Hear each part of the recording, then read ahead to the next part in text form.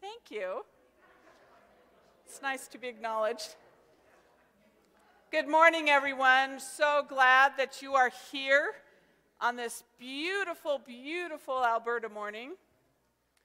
It's going to get even better as the temperature warms up during the day.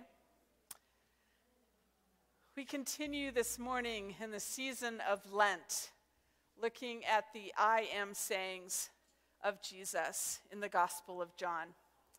And we're going to look at I am the gate for the sheep this morning. But we're also, following our service this morning, are going to have our annual meeting. And so hopefully you can stay for that. We'll take a little bit of a break, 5-10 minutes in between, so we can set up. We're going to try to do Zoom as well for those who can't make it this morning. So make sure that we get that all set up before we start the meeting.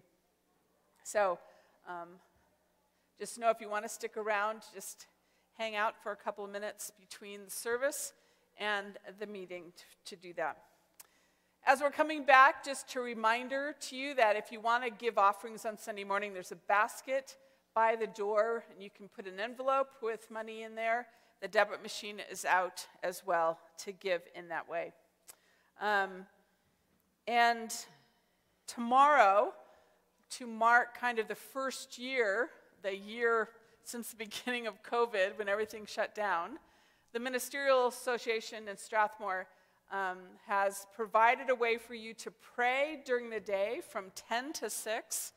Something came out in the Strathmore paper that gives a way to pray in each hour during that time period. I think that Brandy will send it out as well as an email to you if you don't get the paper to be able to see that. So that's tomorrow to kind of pray as our community together for this year that has just passed.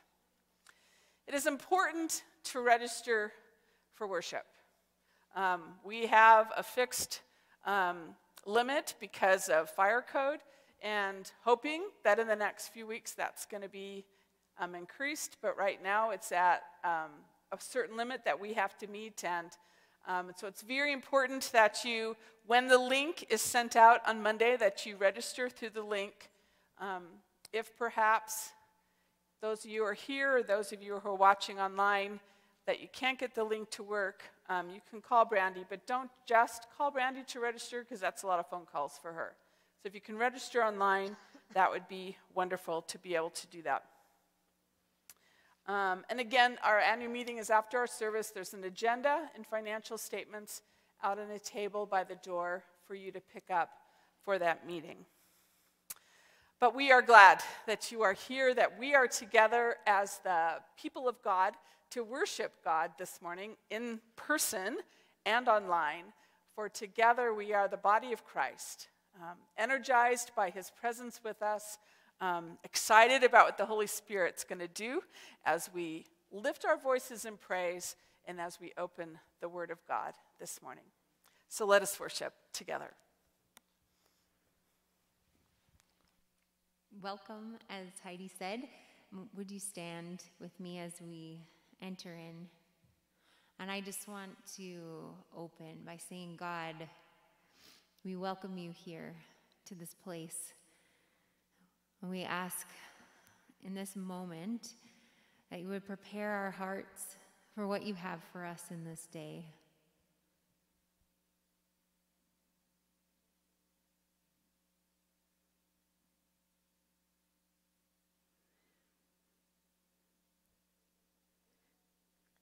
God, help us to be open to hearing your voice. God, help us to be open to seeing you in all the ways that you present yourself, whether it's through our friends that we don't see during the week, whether it's through your word, whether it's through something someone says or a song that is sung. Help us to be open. Be our ears and our eyes. Be in our hearts. As we worship you this morning, we give you glory and honor in all that we do. Amen.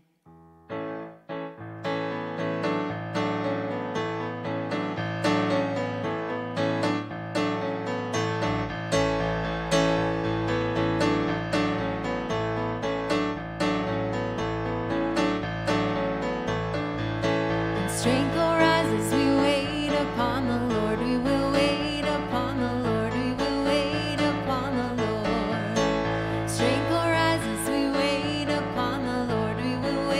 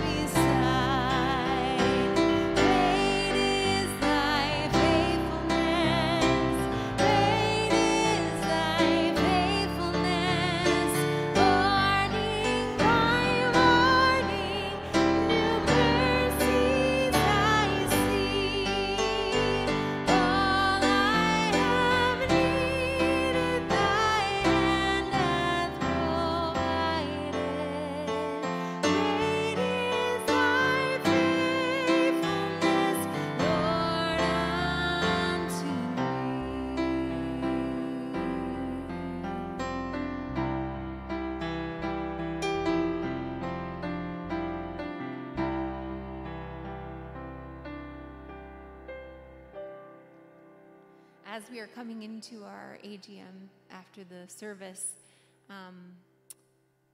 it would be easy to look back on this year and see all the hard things and the frustrations. It's been a heavy year, and but I chose this song to bring out, to find our gratefulness, to see God's faithfulness in this year. So I just wondered, in this moment, even if it's just to yourself, but it could be out loud too, even though you're behind a mask, what are those things? How have you seen God's faithfulness?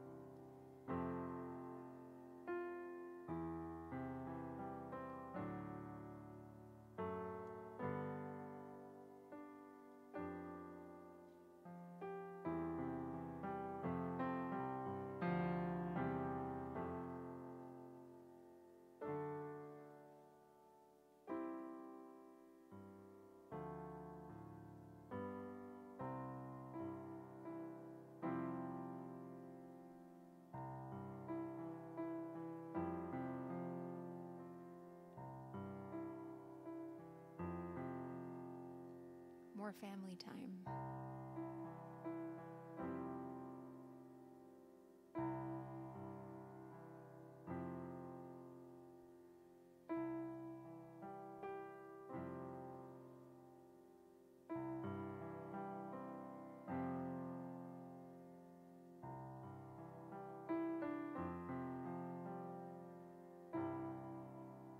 The sun.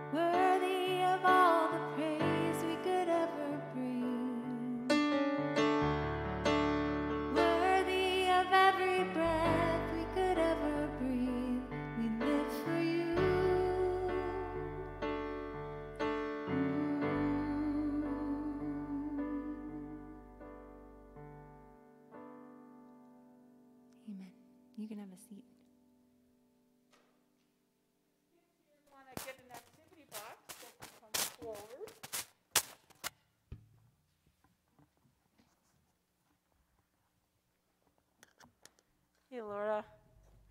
Let's see. Where yours book? There it is.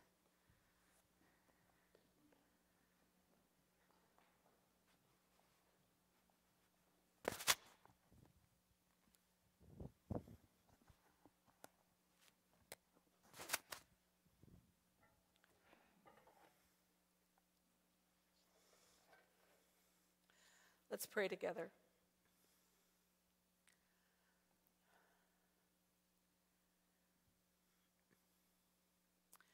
Jesus, the good shepherd of the sheep, we come before your word this morning, which is food for us.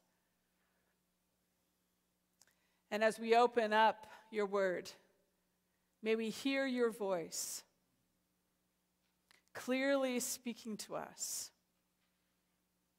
moving deep into our hearts. And may the Holy Spirit enliven those words to remind us that we belong to you and to no other shepherd. Bless us as we open your word this morning. Amen. When Jesus seeks to describe who he is and what he came to do, it shouldn't be surprising to us that he talks about himself as a good shepherd and using the language of sheep and shepherds. After all, some of the most famous Old Testament patriarchs were shepherds: Abraham, Jacob, Moses, and David, and the prophet Amos. And for many in Israel, herding sheep was a way of life. And so it was familiar to Jesus' hearers. And so when he wanted to talk and share and get people on board with who he was and what he came to do, it's not surprising. He uses sheep and shepherds as a way to do that. And so in this chapter 10 of the Gospel of John, we actually have two I am statements of Jesus, and they're about sheep. This morning I'm going to look at one of those statements called I am the gate for the sheep, and in a couple of weeks Rob Gertson's going to help us look at I am the good shepherd. Now this passage we're going to look at this morning from the first part of the Gospel of John in chapter 10 is a little confusing, not only because it interweaves these two images and these two I am statements, but because Jesus also communicates kind of several ideas through this image we're going to look at this morning, this metaphor of the door. So hopefully I can tease that out a little bit for you as we look at this next I am statement. If you have your Bibles with you, turn to chapter 10 in the Gospel of John. Whether you have your phone or iPad when you're at home and have that with you, or if you want to look at the screen, the verses are there. And I'm going to be reading from the Message this morning. Let me set this before you as plainly as I can. If a person climbs over or through the fence of a sheep pen instead of going through the gate, you know he's up to no good, a sheep rustler. The shepherd walks right up to the gate, and the gatekeeper opens the gate to him, and the sheep recognize his voice. He calls his own sheep by name and leads them out. When he gets them all out, he leads them, and they follow because they are familiar with his voice. They won't follow a stranger's voice, but will scatter because they aren't used to the sound of it. Jesus told this simple story, but they had no idea what he was talking about. So he tried again. I will be explicit then. I am the gate for the sheep. All those others are up to no good, sheep stealers, every one of them. But the sheep didn't listen to them. I am the gate. Anyone who goes through me will be cared for, will freely go in and out and find pasture. A thief is only there to steal and kill and destroy. I came so that they would have real and eternal life, more and better life than they ever dreamed of. Now, the images that Jesus uses in this passage might sound unfamiliar to our 21st century ears, but to Jesus' audience, the scene he paints with his words would be very familiar. When shepherds took their flocks out to graze, particularly in the desert, they were herded at night into walled enclosures that were either backed up against a cliff or were backed into a canyon. Such enclosures had waist-high walls and only one place for which the sheep to come and go, through the gate.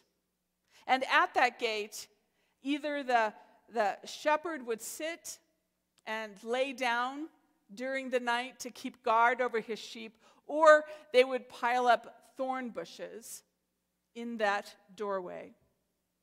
One of the main points that Jesus is making in these two segments of our passage this morning concerns that connection between the voice of the shepherd and the voice who Jesus calls, at least in the words I read, as sheep rustlers and strangers and thieves.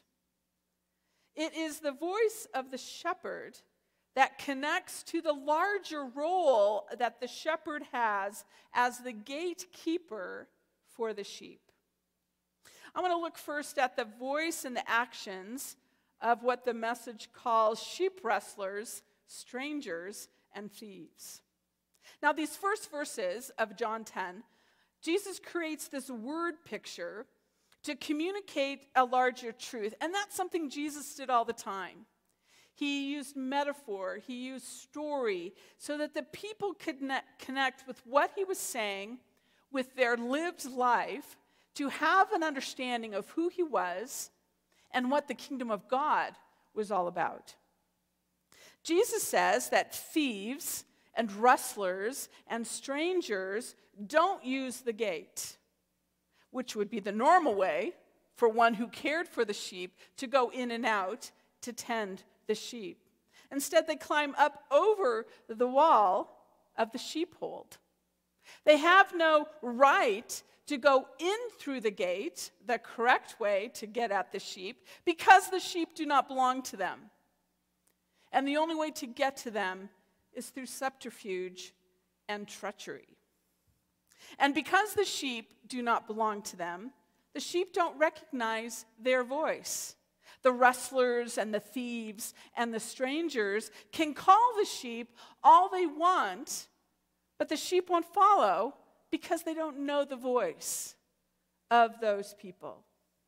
My Uncle Bruce is a psychologist, and he trained his Pyrenees sheepdog named Drook to take only food from his hand. And even if you've had a relationship with Drook, you could go up to Drook and you could tell him, here, Drook, wonderful food for you to take. And Drook wouldn't take it at all. And then my uncle would come up, same food in his hand, and tell Drook to eat, and Drook would eat the food out of his hand. Now, my uncle didn't train him to do that because they lived in a bad neighborhood where people might give him, their dog, bad food. He did it because he wanted to prove that he could, that he had that ability to change the mind pattern of his dog. Well, if you have a dog or any other pet that responds to your voice, you know the importance of using your voice to make those commands come true and real for your pet. My dog is pretty good at obeying my voice over all others. Other people can tell my dog to sit or to come, and usually she doesn't do either one. In fact, she'll look to me to see if it's okay to follow and obey the voice of somebody other than myself. But when I give her a command, most of the time, she obeys right away. And it's because I've had her for a long time. I got her when she was 6 months old, and next month she's going to be 6 years old. And so we've had a long time to build a relationship. She knows I am her alpha dog, and so she listens to my voice and has learned to obey. Who are the thieves and the rustlers and the strangers who talk to and maybe give commands to the sheep, but they don't listen to that voice? Who are these people that Jesus is warning his listeners not to listen to? Any voice that seeks to draw people away from Jesus, any voice that inflicts harm on God's people, those are voices that Jesus says, don't listen to those voices. The thieves and rustlers and strangers know that the sheep are vulnerable. And so they cloak their voices in Jesus' talk. But all they really seek to do is to pull people away from Christ. Now, John wrote this gospel, but he also wrote letters that we have at the end of the New Testament. And the churches that he wrote those letters to had false teachers in them. People who wanted the congregations that John wrote letters to listen only to their voice and not to the voice of John. They claimed to know the teachings of Jesus, but those thieves and rustlers and strangers sought to draw people to themselves and not to Jesus, by teaching that Jesus was not the Christ and claiming the authority of the Holy Spirit for themselves, and so that they could draw people away from the church and from the relationship with Jesus. Unfortunately, there are still sheep rustlers and thieves and strangers in the church today. They claim to know all the answers. They say, listen to my teaching. I know what I'm talking about. Okay, my life's not really great, but my teachings are from God. They teach that their way is the only way, and there is no life apart from them and their teaching. And it isn't just in the church that we find false teachers. In these turbulent times that we are living in, when so much seems uncertain, it's easy to listen to anyone who claims to have all the answers to the challenges we face. The only way that the rustler and the thief and the stranger can get access to the sheep is through trickery or subtlety.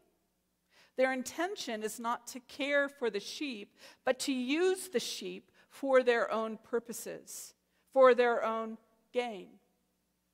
So then, who are we to listen to? Jesus tells us, the sheep. We as sheep should listen to the voice of the Good Shepherd.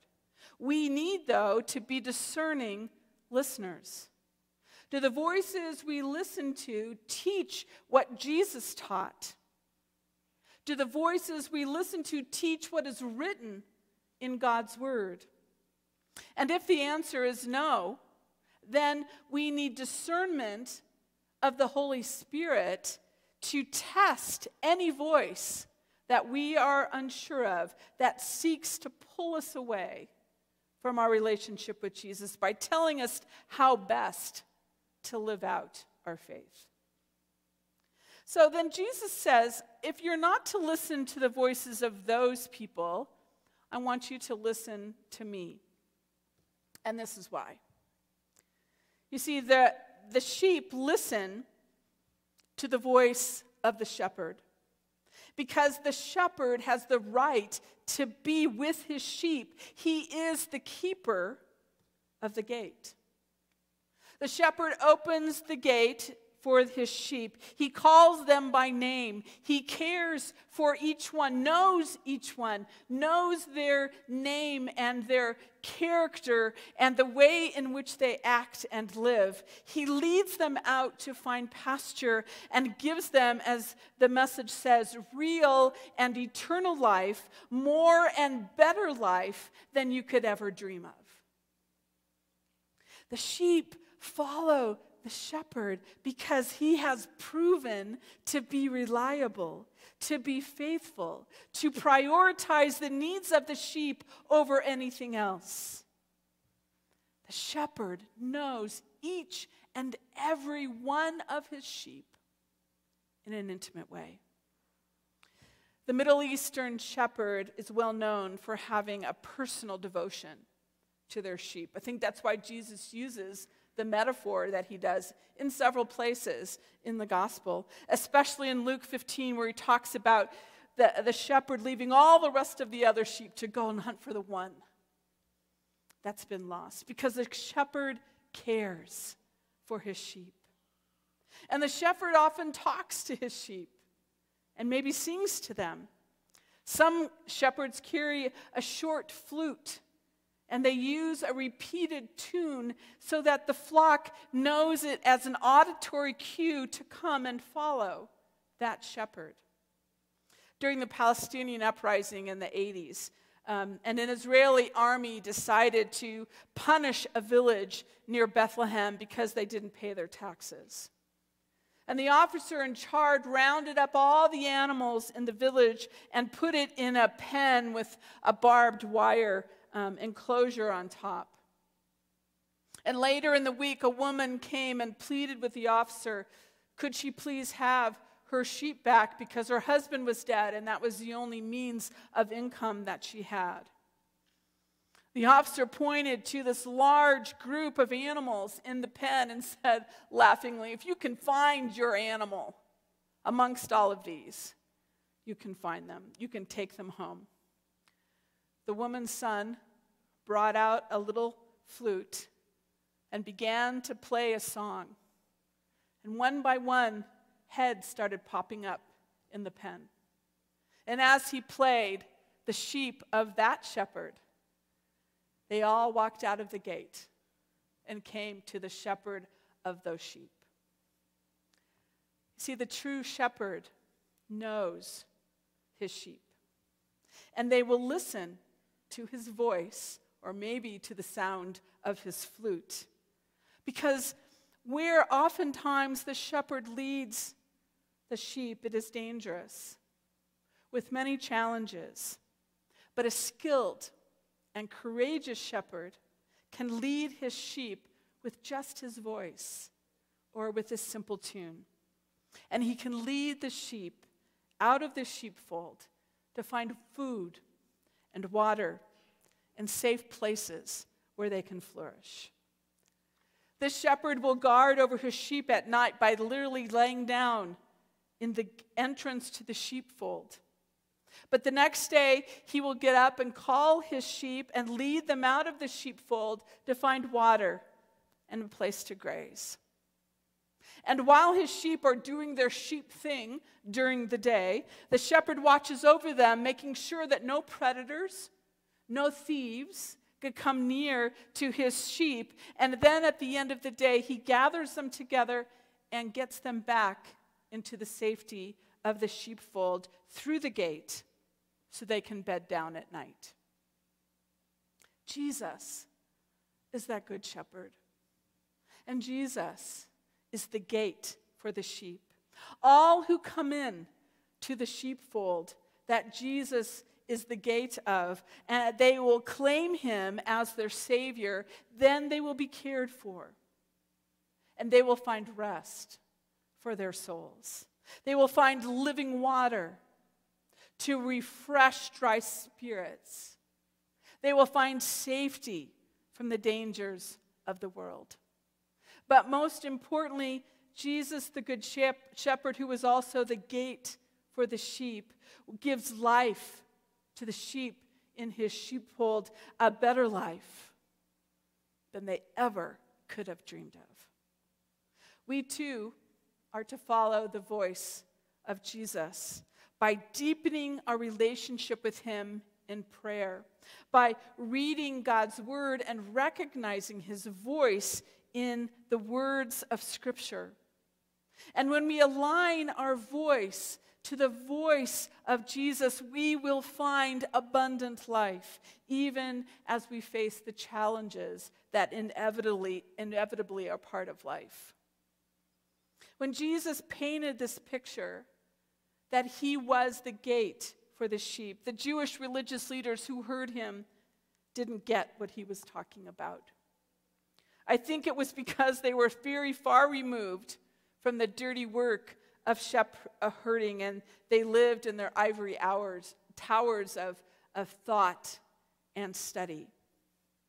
But Jesus tells us that he told the simple story, but those religious leaders had no idea what he was talking about, and so he tries again. But this time, he doesn't mince his words. He says it very plainly, I am the gate for the sheep. And as that gate, Jesus makes sure that only the sheep of his flock know his voice, and that the sheep desire to be part of his flock, and they enter through the gate to find safety in the sheepfold. The sheep of Jesus' flock are protected from strangers and rustlers and thieves who decide to take shortcuts to the sheep. They want the sheep not because they can care for them or want to care for them, but they want the authority, the recognition, the adulation that their false leadership gives them. As the gate for the sheep, the Good Shepherd, Jesus provides pastures where his sheep can find rest from the weariness of dealing with the challenges they face, and where they can find refreshment for their souls that have been parched by sickness and grief and joblessness and challenging marriage or family relationships or monetary stress.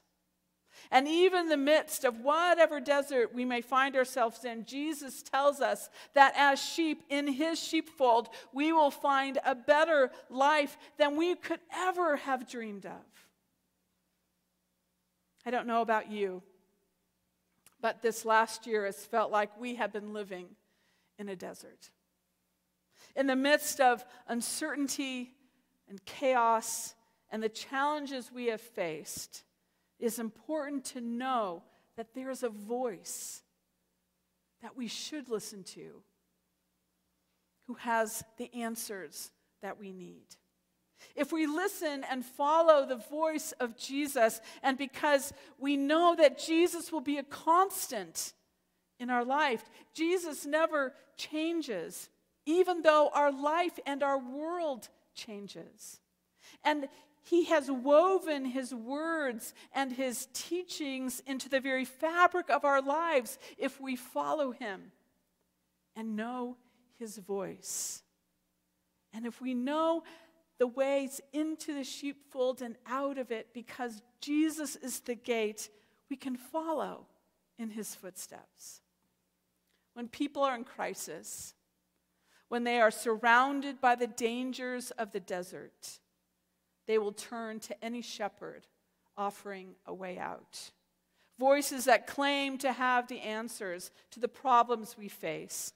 Voices that claim to speak for Jesus.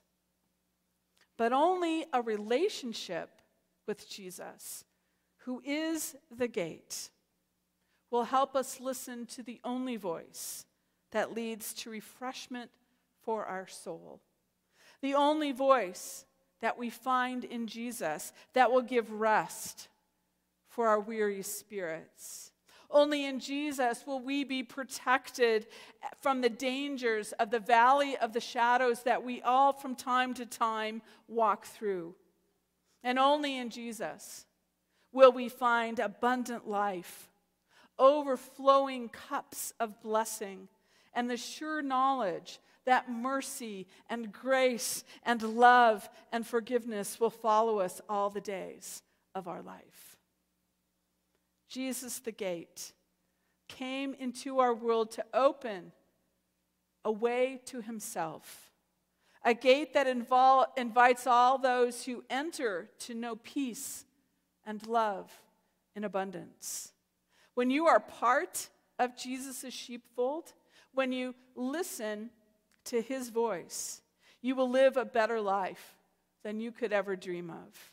Whether you are living in the desert or you are resting by green pastures, in green pastures, by quiet streams. Amen. Let's pray.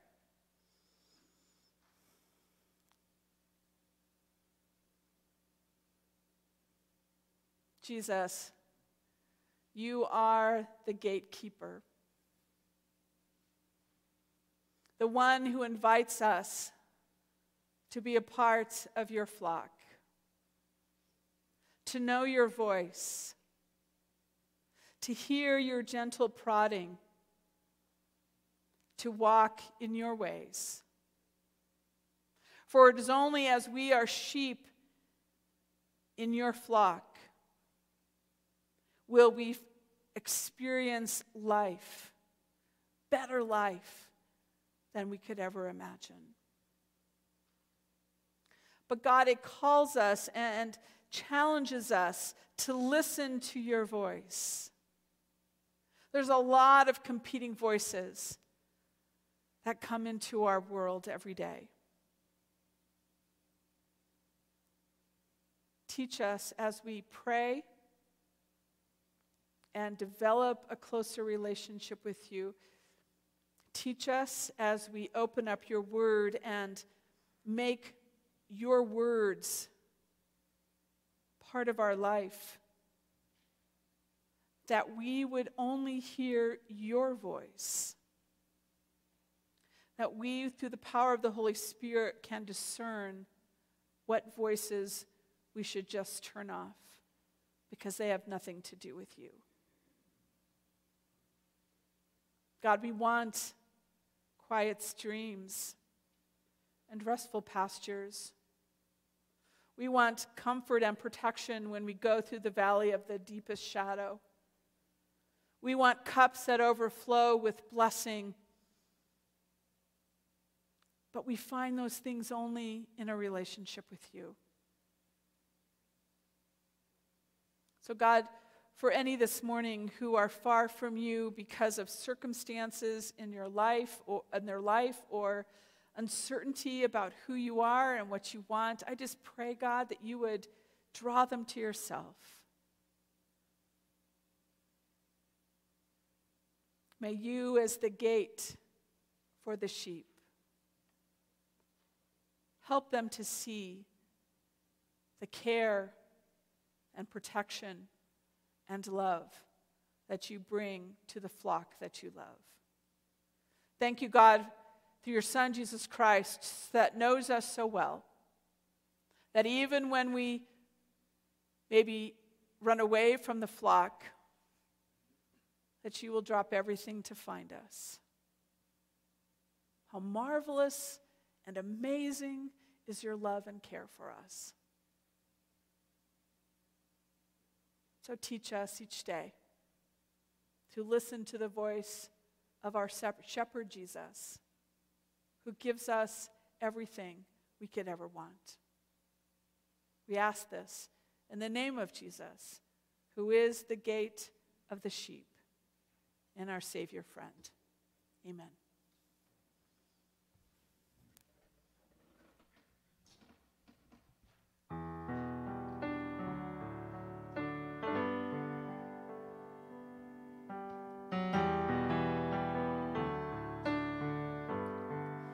And I will fear no evil, for my God is with me.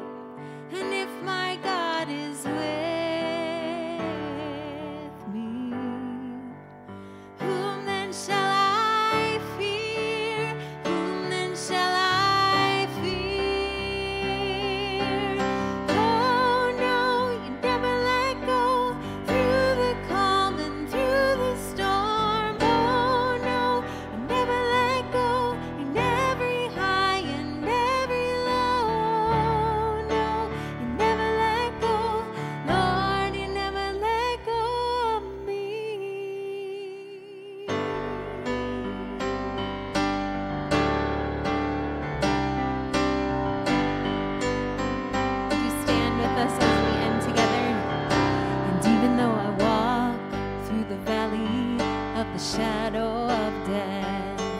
Your perfect love is casting out fear.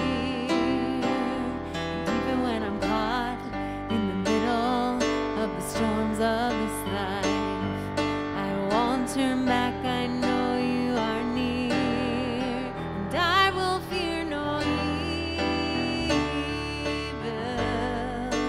For my God is with me, and if my God is with me, whom then shall I fear? Whom then shall I fear? Oh no, you never let go through the calm and through the storm. Oh no, you never let go in every high and every low. No, you never let go, Lord, you never let go of me.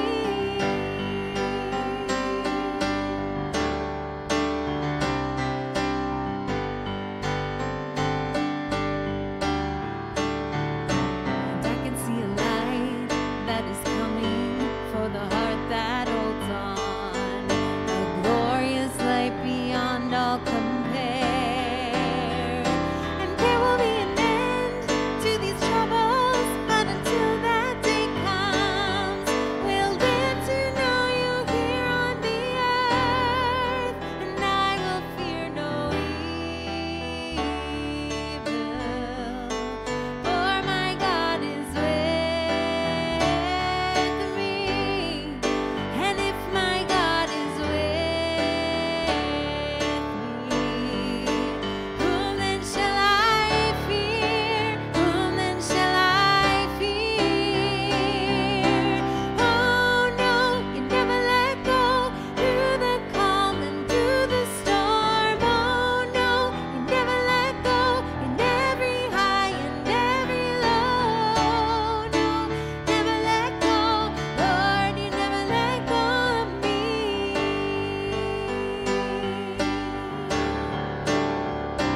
Singing, oh no, you never let go through the calm and through the storm. Oh no, you never let go in every high and every low. No, never let go, Lord, you never let go of me.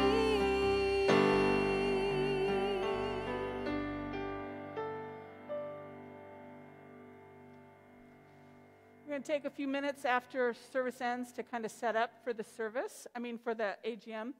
So chat amongst yourselves, and we'll hopefully start in about 10 minutes or so after the service ends as we get everything set up. So go forth knowing who our true shepherd is, following his path, secure in the knowledge that goodness and mercy will follow us all the days of our life. Amen.